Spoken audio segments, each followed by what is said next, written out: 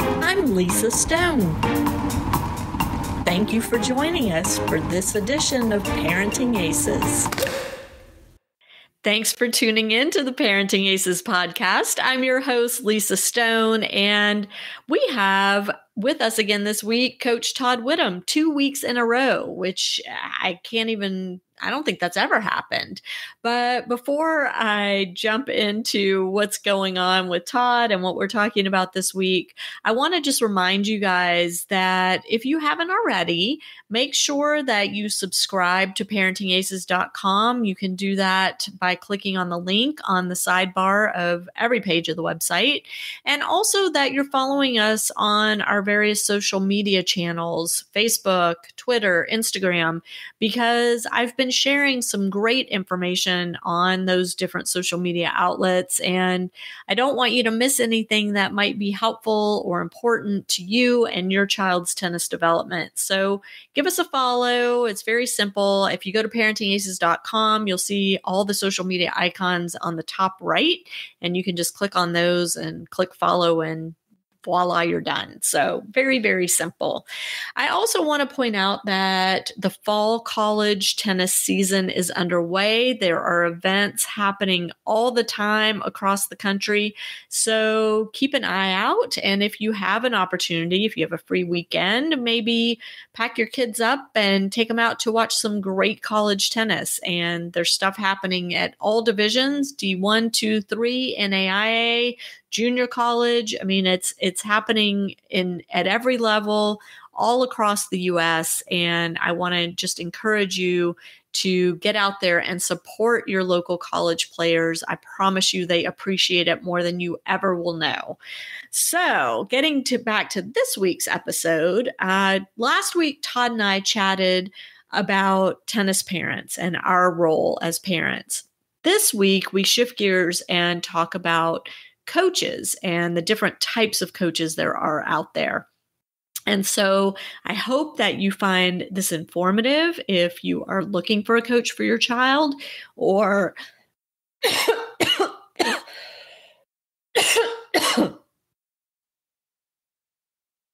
or if you're looking to change coaches, maybe things are not going as planned and it's time to make a change. Hopefully, our conversation this week will help you in that endeavor. So relax and enjoy this week's conversation with Coach Todd Widom. Todd Widom, I get you again so soon after our last podcast. Thanks for coming back on the show. Yeah, thank you very much, Lisa, for having me once again. Well, it's so interesting because last week's podcast, where we talked about the role of the tennis parent, has really gained a lot of traction. A lot of people seem to be very interested in what you had to say about that. And so I think it's only appropriate that we switch gears. And this time we talk about the role of the coach, and specifically the different types of coaches that are out there. And this was your idea, so I'm going to let you kind of kick us off on this conversation. But when you say different kinds of coaches, what specifically are you referring to? Well, as we always think about, each and every child is different. They may learn differently, and they may respond differently to different types of coaches. And there are many different types of coaches. You could have coaches that are very, very technical coaches. You can have coaches that maybe aren't so technical. They're teaching you more about tactics. You could have coaches that were formerly unbelievable players on either the ATP tour or the WTA tour. You could have all different backgrounds. There are even coaches that never even touched a racket, can't hold a racket properly, but they're tennis coaches, and they've had phenomenal tennis coaching careers.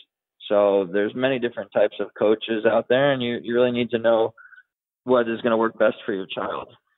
So let's talk about the pros and cons of each of these types of coaches. And let's assume that I'm a parent, I'm in the market for a coach for my child, and I really have no idea where to start. So let's talk first about the technical coach, because that seems to be the question I get the most from parents is, can you please refer me to somebody that can clean up my kids' strokes? Sure. So I can tell you that many coaches love to be on the technical side of things, and the foundation for your child from when they start to play tennis is very important. They need to try to have proper grips and maybe swings and those are extremely important. Then you may shift into then learning how to move and maybe fitness and tactics and there's all different things that each and every kid needs to work on. But what I'm seeing is maybe there's an overemphasis on technical coaching. For example, Naomi Osaka, who just won the U.S. Open, her forehand wouldn't be taught, but because she's such a phenomenal athlete, she can get away with it. And there's many technical deficiencies if you're even looking at some of the best tennis players in the world that they have, but it works for them. For example, there's no tennis coach out there that's going to teach your son how to hit a forehand like Jack Sock. I was just thinking Jack? that. Absolutely, it works for Jack.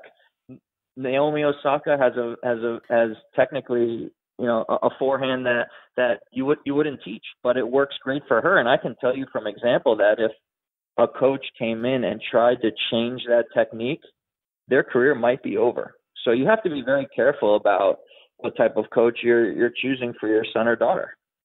Well, let me ask you this, Todd, because there are, we've talked about this before, all these forums out there on the internet where coaches and parents and others talk about a variety of topics relating to tennis. And one of the topics that seems to come up all the time is, what's the proper forehand? What's the proper grip? What's the proper backhand? And I can tell you, as someone who's been playing tennis for pretty much my whole life, my coach just recently changed my grip for my volleys, and I'm going nuts right now. It's so painful to change something at this stage of the process. And, my brain, being the age I'm at, doesn't handle this kind of change very well. Obviously, it's much easier to make those kinds of changes as the kids are developing. But, why is there so much conversation over the right type of forehand, the right type of backhand? And I mean, do coaches need to kind of back off that conversation? Well, I think every case is different. If for the viewers that are listeners that listen to our last podcast, it all depends on what each child needs. Now, I've had kids, like I said in the last podcast, that my business, it started about having to try to fix up some kids late in the ball game so that they could go on to play great college tennis. So there were techniques that needed to be fixed. Now, that late in the ball game, do you really want to be fixing technique? No, it's not ideal. That's why I've said that the foundation for your child and getting these things correct from the beginning is key. So, and I can tell you from experience, and I'm still currently doing it, is that if there's something a major technical deficiency with a junior tennis player, it's going to take 6 to 9 months to clean it up, and you have to work at it every single day. And I've written articles for you, Lisa, about this. Mm-hmm. And I'm telling you from experience. Right. So is there an overemphasis on technique? I believe there's a big overemphasis on technique, and I've trained many kids that are frozen because there's been so much emphasis on technique, and it's basically a paralysis by analysis.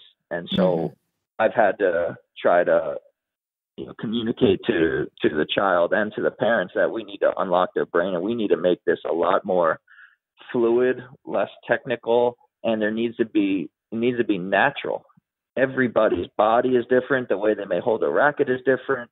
Their background of training can be different, but at the end of the day, it needs to be natural for your son or daughter, the way that they play tennis. And what I'm seeing is a lot of junior tennis players, they're locked up, they're stiff, and they're very rigid, and they don't have a good feeling for the ball. And they've taken many, many tennis lessons, but to me, it's just not natural. And what they're trying to do with the racket head, whether it's their swing or at impact, to me, it's just not natural.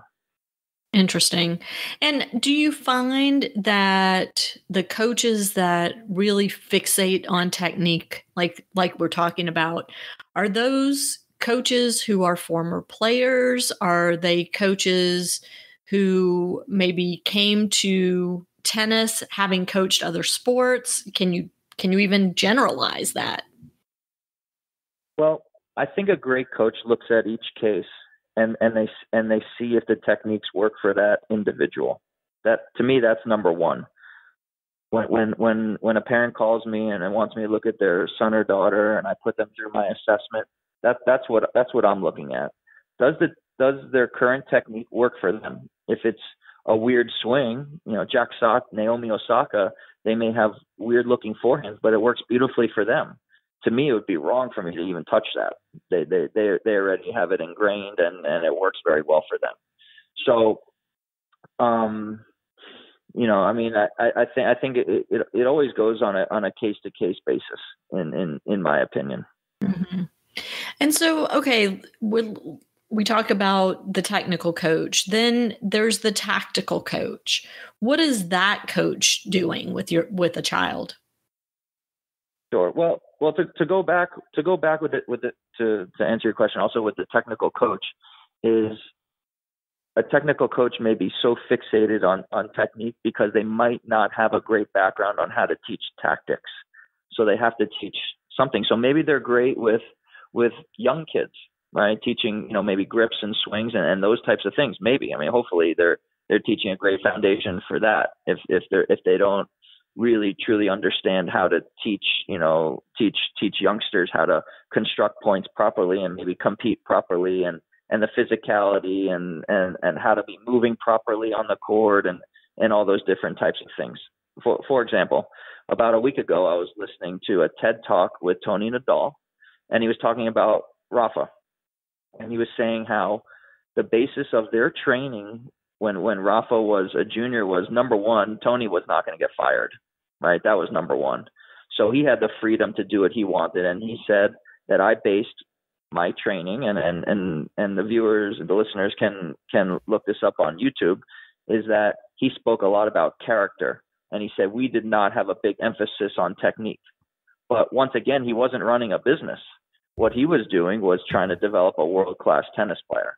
So it really depends on what the goals are of the coach as well.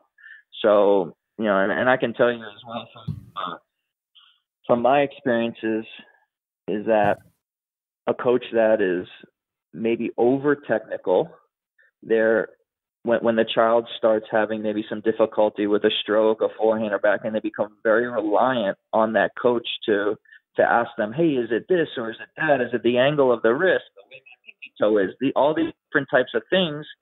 And then a player can be locked up and they're going to be in trouble. Got it. So you're talking about like in the middle of a match when a stroke goes off. Correct. And then they come back to practice the next week and, no, there was something wrong with my forehand, this, and they become very reliant on the coach to say, hey, coach, I need this fixed, that fixed. And really, that's not what tennis is about, in my opinion. Well, so are you saying that they're reliant on fixing the stroke as opposed to figuring out a way to win despite the fact that the stroke has gone off? Well, yeah. The vast majority of matches at any level, whether you're a developing junior or college player or professional player, not many things, but things will be off the vast majority of times. There will maybe be, if your child plays maybe 1 or 2 tournaments a month, there could be maybe 1 or 2 matches a year where everything is clicking for them. So they're going to have to come up with solutions on their own to be able to compete well and try to come away with a W in those matches. And sometimes that's a technical fix, and sometimes it's a tactical fix, and sometimes it's a mental fix, right? 100% true. Yes. Yeah. And I guess sometimes it's a feet fix as well. I mean, movement's such a big part of the sport.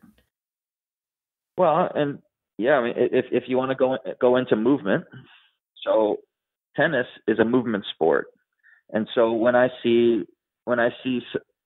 over technical things being taught, many times we forget about the legs and the feet. So techniques change when a player is not in position, whether they're reaching for the ball or the ball is too close to their body, or they didn't move up to the ball properly, or their core positioning is not proper. Maybe children that are crowding the baseline and they shouldn't be, or maybe they're too far back and they shouldn't be too far back in the court. So techniques are always changing. If in a hand fed drill or a bucket fed drill, techniques can stay the same because you're feeding the same exact ball. But in a live ball situation, techniques are always changing because a different ball is being hit at you all the time. It could be a flat ball being hit at you. It could be a moon ball. It could be a heavy topspin ball. It can be a slice.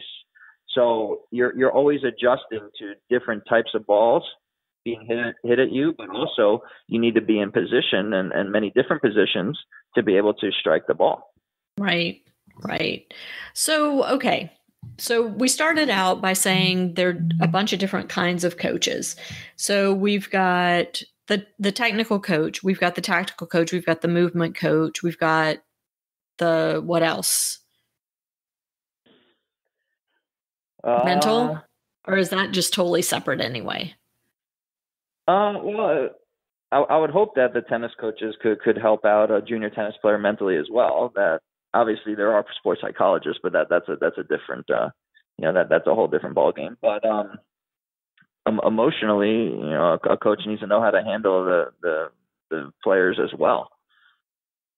And so what should a coach be teaching a developing player about handling emotions on the court? I mean, what are some of the conversations that let's say, I'm not talking about the kid that's very composed and, always behaves perfectly on the court, because there are a handful of those out there. I didn't parent any of those, but I know they do exist. I've seen them. But so let's say you've got a kid who is feisty out there and quick to anger. And so what do we do about that? I mean, gosh, the Serena conversation is still going on, weeks after the US Open is over. We're still talking about her blow up in the final versus Osaka and, what kind of role model she is and kids looking up to her and emulating that behavior. And, obviously as parents, we don't want that, but what's your role, Mr. Coach, to fix that? Well, first of all, does it need to be fixed or does it need to be tweaked a little bit? Right? Is the way that I look at it. A player that gets disappointed or frustrated with themselves, maybe when they're not performing like the way that they feel that they should, to me that's great. That means that they care. Okay, so but maybe acting up and throwing rackets and hitting balls out of the court and all those things. Okay, that's not acceptable, obviously. But you need to teach. To me, you need to teach the juniors how to channel that energy and make it into a positive so that they can continue to play at a high level. Now, and I have these discussions with kids that I train quite often when they're maybe acting up or not having a good moment, is that it's one thing to get down on yourself and use it as fuel to raise your level of tennis, which usually is not the case for juniors. So sorry to tell you parents that are listening to this, right?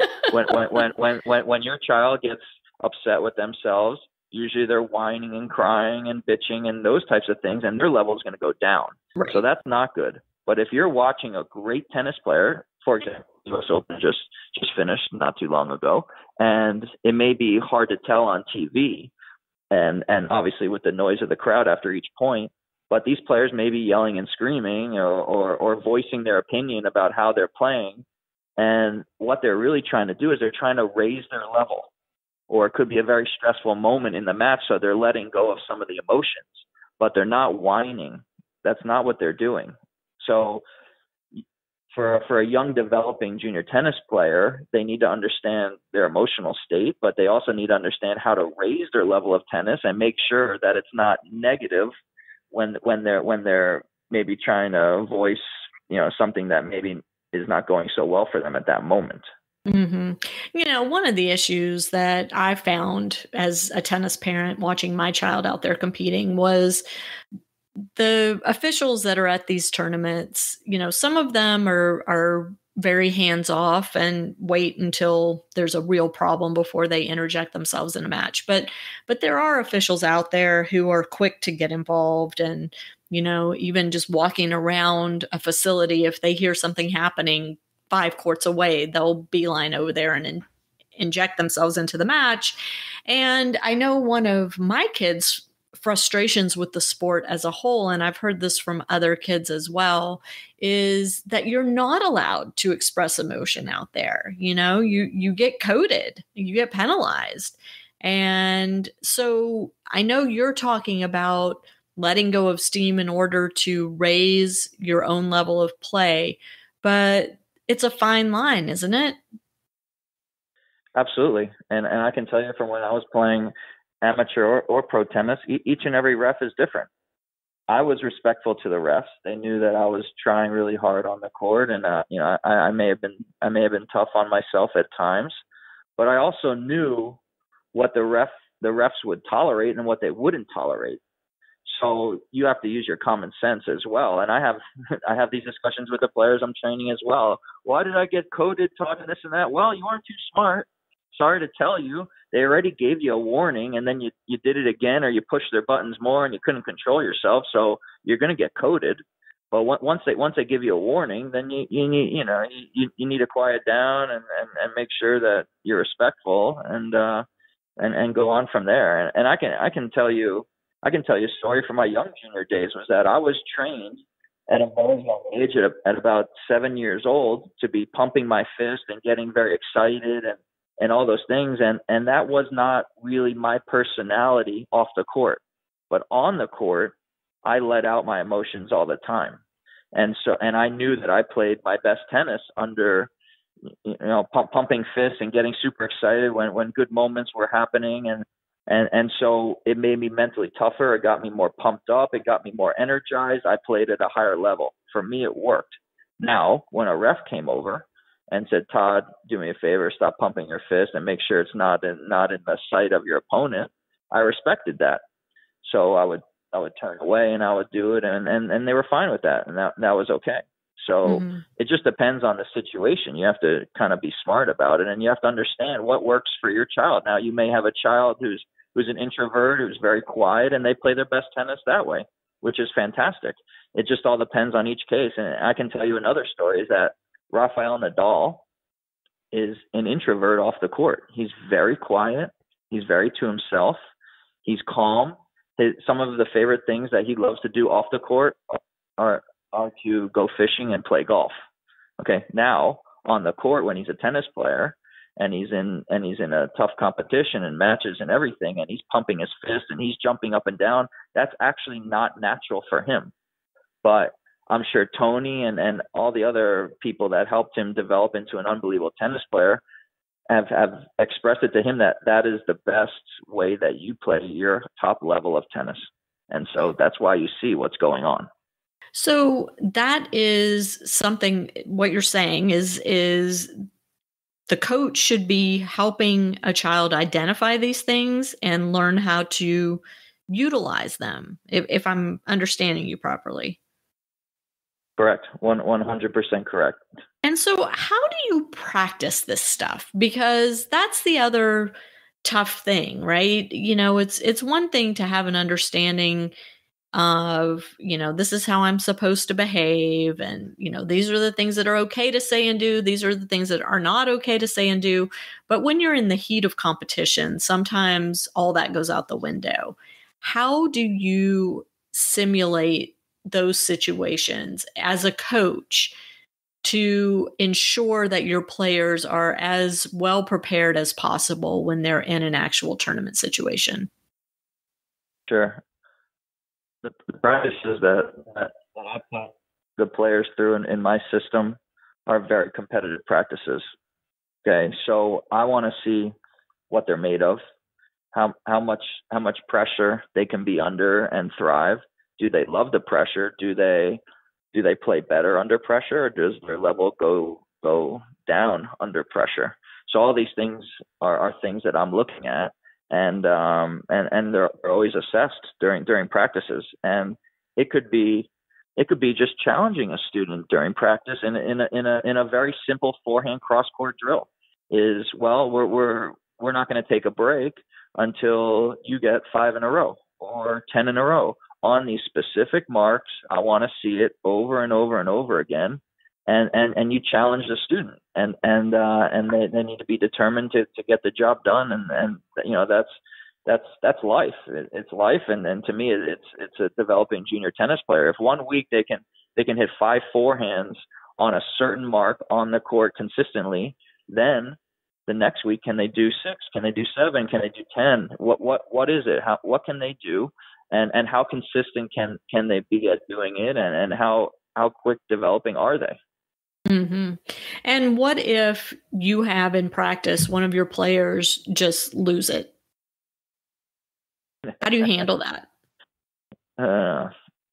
Well, it's not pleasant, Lisa. Okay, and quite honestly, I'm glad to hear you don't enjoy it.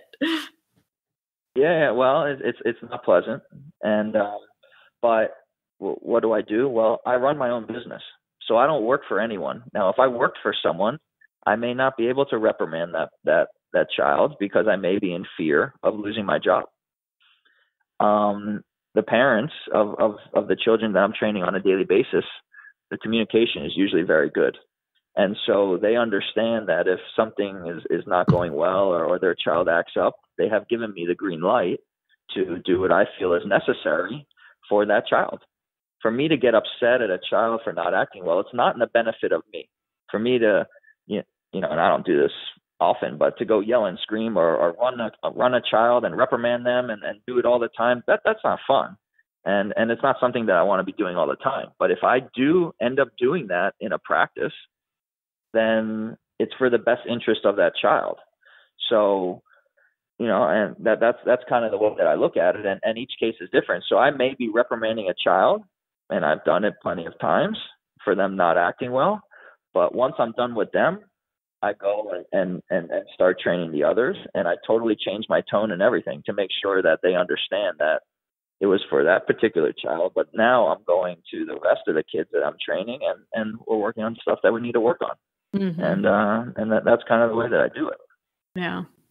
So you see your role as kind of everything. I mean, as a coach, you're working on technique, you're working on tactics, you're working on the mental game. I know you work on fitness with them because I see your videos on social media all the time. Those poor kids. But Lisa, they have it very well. I know. I'm kidding. Very nice life. I am kidding. But the impetus behind having this conversation and doing a podcast around it is that not every coach embodies all of these different aspects of the game. And, that parents need to understand that they need to ask the questions, right? Where is your area of expertise? What types of things are you going to be working on with my child? Am I saying that right? Correct. It's very rare for a coach to take a junior tennis player from their beginning stages when maybe it's 6, 8, 10 years old, and take them all the way through to when their tennis career ends, which could be at 18, it could be at 22 when they graduate from college, or it could be on the professional tour. So, and I've spoken about this in other podcasts, is that the coaches that I started with and that I finished with, they were able to do this, which is rare. It doesn't happen all the time. And so, like I said, I had 2 Argentine coaches from when I was 6 to when I retired from the ATP Tour at 26.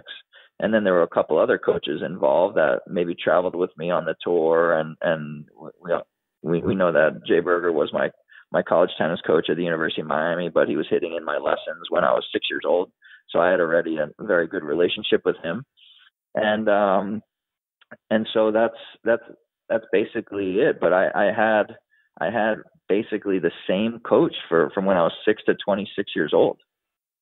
Well, and so one of the things that I know drives you crazy is that a lot of juniors now are going through coaches like water. I mean, they're just, they're 6 months with this coach, then they move to that coach for a few months, and then another coach. And what does that do to overall development, in your opinion? There is no development. Or it's very, very little. So sorry to tell you the honesty about this, and the parents that are listening to this, is that if something needs to be fixed in your child's game, it's going to be minimum 6 months to 9 months. It could be even longer depending on what you're working on. And you may be working on multiple things at the same time. It just all depends. But if you're hopping around from coach to coach to coach, you're not going to be getting much accomplished. And really, every time that you hop around to different coaches, not only if the coach cares, not only does the coach need to understand the background, they need to understand the previous training, they need to understand the parenting involved, they need to understand maybe how big your child is going to be if they're in their growing years and that type of thing. They need to understand how to connect with your child emotionally as well.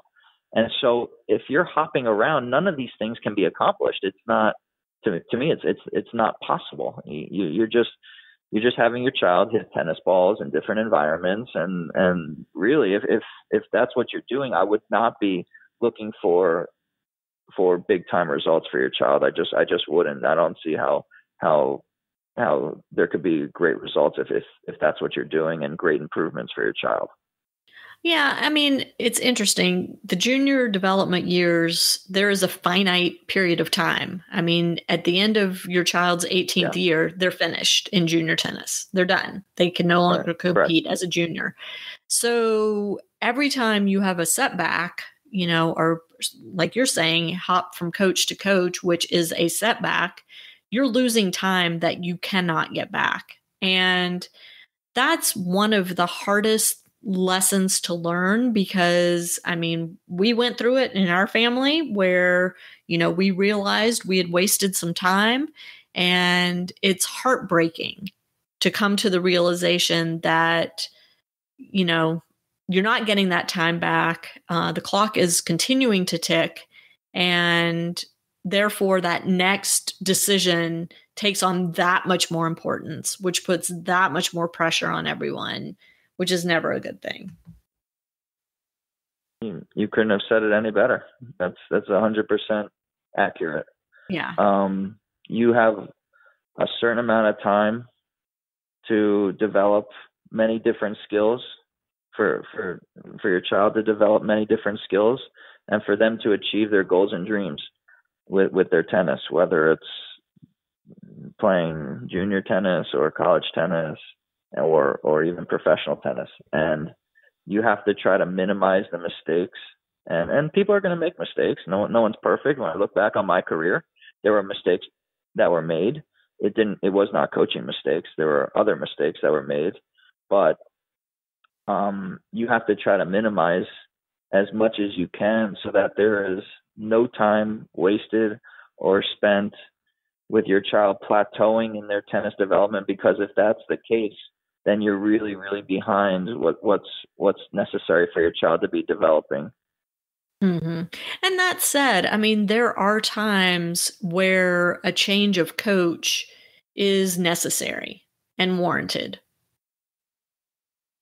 Of course. If your child is plateauing or even regressing, you have to look at the reasons why that could be happening, and you have to really keep an eye on really why is that happening, and to me that really should not be happening when you're developing junior tennis player. You should always be trying to get better. Now, will the results show it all the time? No. Maybe a child ages up into the next division and the kids are maybe bigger and stronger, or whatever it shall be. Maybe the results aren't there in the beginning, but from a parent watching your child maybe at a tournament, you should see, oh wow, this looks better.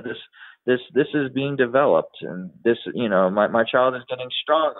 My child maybe is getting tougher mentally. My child is competing better. Those are the things that you really need to be looking at, and hopefully the children are not plateauing. That's something that you do not want to happen. And obviously, if they're regressing, there's major problems. It could be coaching. It could be off the court. Who knows? It could be school problems. But you would hope that is not happening. Well, and what I was going to say is that if your child is regressing and you notice it and you go to the coach and have that conversation, hopefully the coach has noticed it as well, or is going to explain to you why what you're seeing isn't regressing necessarily, but a step toward a bigger goal that they've set, right? Because just because a kid, like you said, goes through a losing streak, that doesn't mean that they're regressing necessarily. It may mean that they're working on a specific stroke or a specific tactic that they just haven't perfected yet, and give it 3 to 6 to 9 months and you're going to see a big turnaround. So I would say, as a parent, if you have concerns about that stuff and you go to the coach and say, hey, what's going on? And the coach can sit down and give you an explanation of why you're seeing what looks like regression that makes sense to you, then you have to trust the coach and stick with them. If the coach says, yeah, your kid's losing, I don't know what's going on, then to me, that would be problematic and perhaps a reason to investigate moving to another coach. Do you agree with that? Well, yeah. If a coach says that, is coaching really a career, or is it just more of a hobby? I mean, they should be saying more detailed information than that. I mean, there's many people that can just pick up a bucket of balls and start coaching a kid, but is it their career, or is it just like a short-term thing to make money? That's a whole different scenario. It should be very detailed of what's being worked on, what's trying to be accomplished on a daily basis, and you go from there. And really, what are the goals, and where should we be in a certain amount of time? Yeah. Yeah.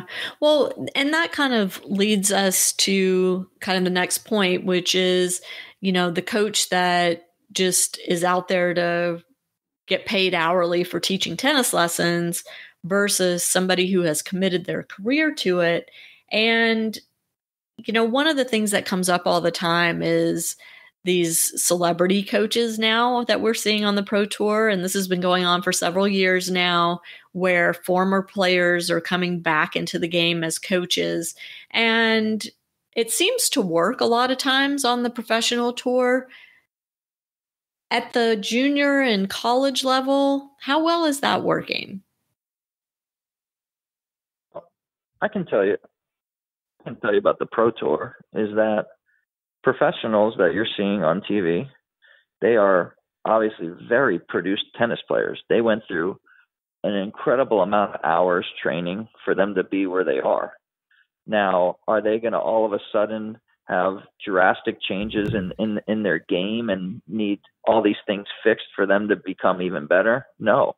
It's very, very small little tweaks and changes that all of a sudden, if you make them or help them 5% or 10% better, that could make or break their career, right? It could all of a sudden, they're now going very deep in tournaments or winning grand slams. And so if these professionals that you're seeing on TV and they're hiring big name ex-professionals, that's kind of what's going on. All they need to do is help them just a little bit, and their career may drastically change for the better.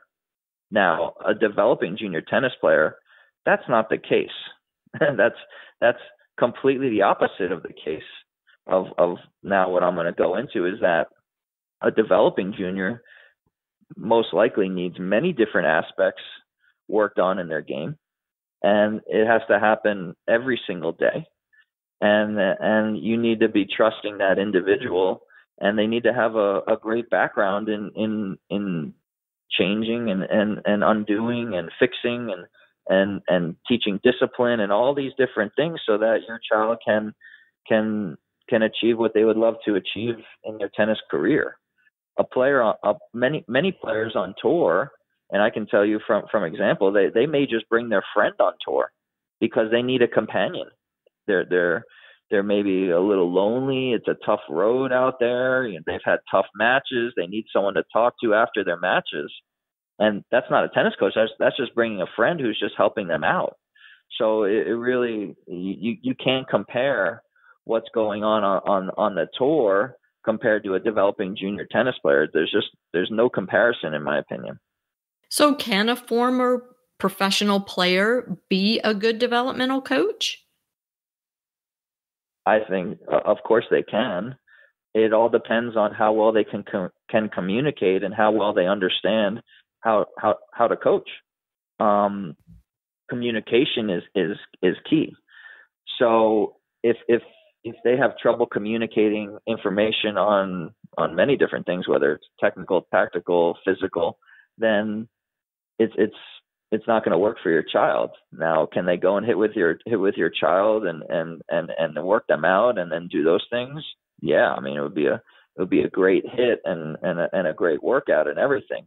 But it all depends on what you need.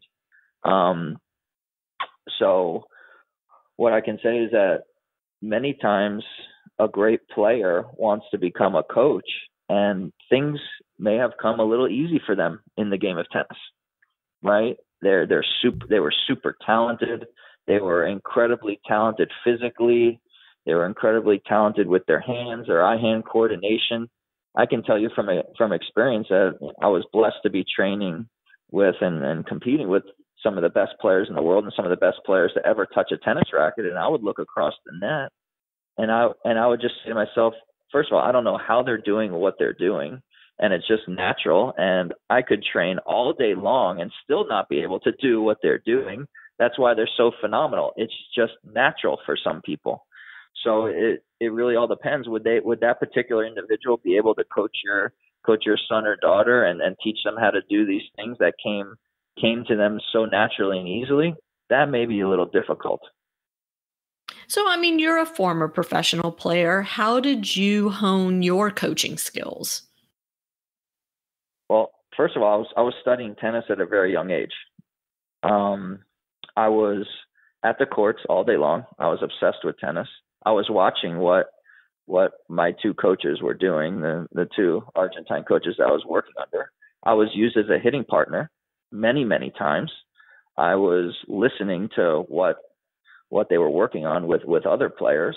So for me, it came a little quite natural that I would go into coaching, and quite honestly, tennis did not come that easy to me. There were many things that I had to work at to be able to achieve anything, whether it was in amateur tennis, junior tennis, college tennis, and then in pro tennis. For me, it didn't come that natural. So I had God-gifted eye-hand coordination, but I was not gifted physically. I was fast, but I was not David Ferrer fast. So I had to work on that incredibly hard. I was also the type of player that had to hit 1 million balls a day, right?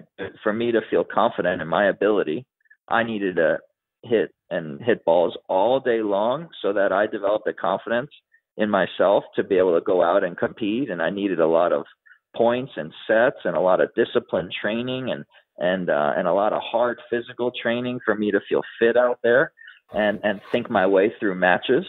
Mm-hmm. which I think translates very well into coaching, because it didn't come that easy for me. And so when I had to use my brain to break down tennis players across the net, and maybe players that were more physically gifted than me or had bigger shots than me, to me, that could translate into a pretty good coach. So, but I mean, this took work on your part. It started when I was 6, Lisa. Right. Right. So, I mean, Yeah. To I me, think that's an important point for people to understand is, it's all well and good to, like your student Ronnie has gotten to hit with a bunch of pro players, including Kevin Anderson. And I think he hit with Sam Querrey and some of the other top guys. And that's Monfils and Monfils. Verdasco, and Right. I mean, and that's an amazing opportunity, but that's a hitting session. It's not that person coaching them. And I think to have someone, I mean, we're seeing it now with Robbie Ginepri, former top pro player. He has an academy here in Atlanta. My son used to train there. And Robbie is now coaching with USTA and he's doing a phenomenal job. But, this is not a guy who retired from professional tennis and all of a sudden decided he was going to become a coach. Right. Right? I mean, he's like you. This is a guy who has honed his craft. He's had mentors who have helped him and now he's doing a bang up job out there, but not every former pro has that skill or the desire to learn the skill to be a top coach. Yeah, it just depends what they have a passion to do. Right. For me, the next best thing to competing at a high level was for me to translate all the things that I learned as a tennis player from when I was 6 to when I retired from the tour at 26, and deliver my information to young developing junior players that are serious, that really want to achieve their goals. So for me, that's very enjoyable on a daily basis. It's something that I enjoy doing. If I didn't enjoy doing it, then I wouldn't do it. It's very simple. So that's what gives me joy. So it's not just collecting a paycheck, but I enjoy doing it. So it depends on what you have a passion to do. Right. Well, let's talk about college coaches a little bit because we've been focused on the junior coaches, but there are different types of college coaches as well. Absolutely. So in my generation of players that I competed with, whether it was amateur or professional tennis, most of them went into college coaching, and it's exciting and it's fun, and you have a guaranteed paycheck, and it's an incredible atmosphere. It's great for your family. So it's definitely a win-win. It's not something that I wanted to get into because I didn't really want to leave the area of South Florida because my whole family is here and everything. So many of the players that I competed with, they had to travel around all throughout the United States, getting relocated to try to get into that head coaching job. Mm-hmm. So it's not something that I per se wanted to do, but many of the guys that I competed with, they did, and maybe they're assistants now, and they're trying to slide into a great head coaching job, and many did slide into a great head coaching job, which is fantastic. The way that I kind of look at it is, I kind of wish that some of those guys were in junior development, because I think it may hurt the country a little bit that they're in college coaching and they're not developing some of our best talent in the United States. But obviously, it's their choice to what level of tennis that they would love to coach. Now, in terms of college coaching, you definitely have many different personalities in college coaching as well as in junior coaching. You could have a college coach who's a manager. Maybe he doesn't love to coach. Maybe the assistant coach is doing most of the coaching, and he's kind of just managing the team and recruiting the best players that he can.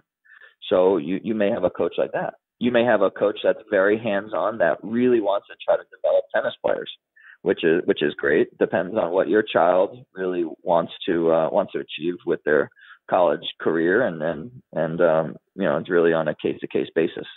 But what I can tell you about college tennis is that, and I've written an article on this as well, is that when you come through the door to go play college tennis, your child needs to be a produced tennis player. And what do I mean by that? So you want to make sure that your child is technically sound. You want to make sure that they're tactically sound, physically strong, and able to handle the workouts. The college coach's job is not to be teaching your child how to hit a forehand, backhand serve, those types of things. They want those things taught, learned, honed in, and everything before you walk into college tennis. If you're still trying to develop some of those things when you go into college, you're possibly going to be in trouble. So their job is to put out the best product that they can, which is the best team that they can, the best 6 players that they can in singles, and the best 6 players that they can in doubles, and to win as many matches as they can.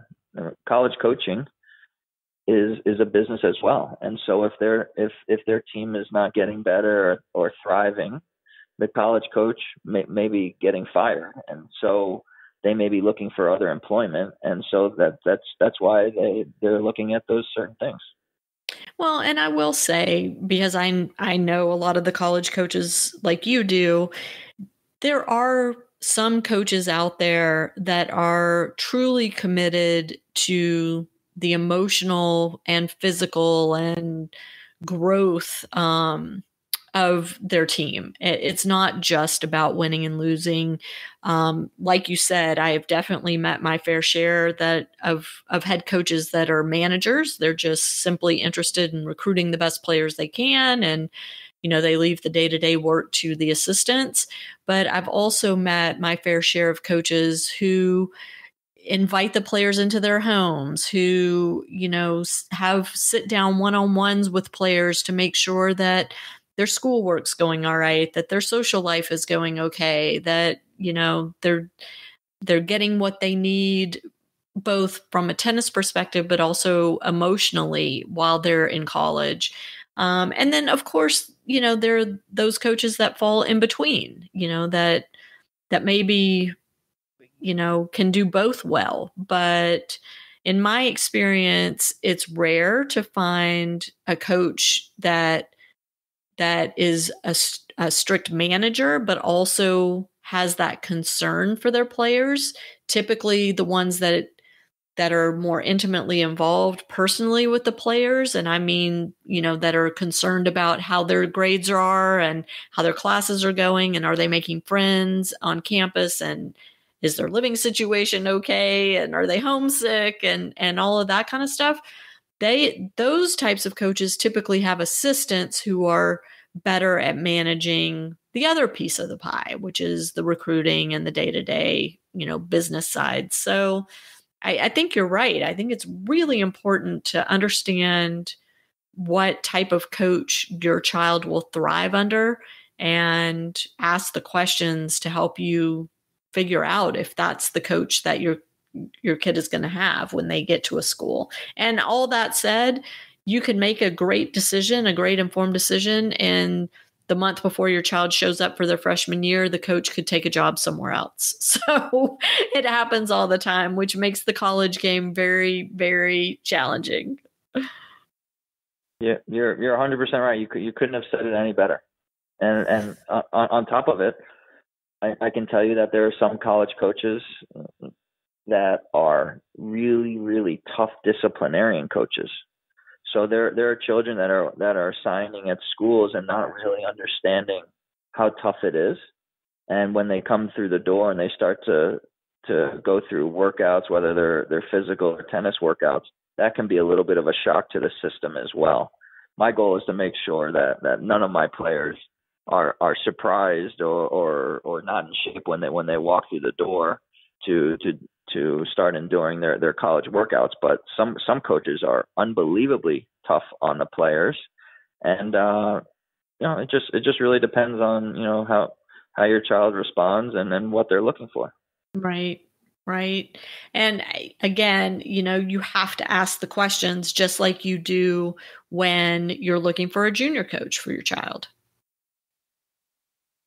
Absolutely. You have to do your research. You have to speak to the current players that are on the team, former players, and you need to find out as much information as you can and make an educated decision on what university will be the best fit for your child. Sure. Well, Todd, this has all been very enlightening. Thank you. And I'm really glad we had this conversation because it's been a while since we've talked about the different types of coaches, and, we can all use a reminder of what we need to be looking for as parents when choosing the right coach for our child as they go through their developmental years. Is there anything else we haven't touched on that you want to hit on before we close this one out? No, I think we just about touched base on all the subjects of coaching that we wanted to speak about. Awesome. Well, just so my listeners know, I'll have a link to that Tony Nadal TED Talk because y'all should definitely check that out. It's worth listening to. And Todd, as always, thank you for doing the podcast. It's been a pleasure chatting with you, and I always learn something every time we talk. So I will have a link to your website and your contact info in the show notes as well. So to my listeners, thank you for tuning in, and we will catch you next time on Parenting Aces. I'm Lisa Stone, and you've been listening to the Parenting Aces podcast for tennis parents by a tennis parent. If you like what you've heard, please subscribe to us and write a review on iTunes.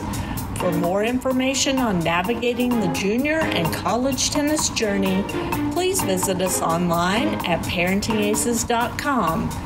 Thanks for tuning in and sharing us with your tennis community.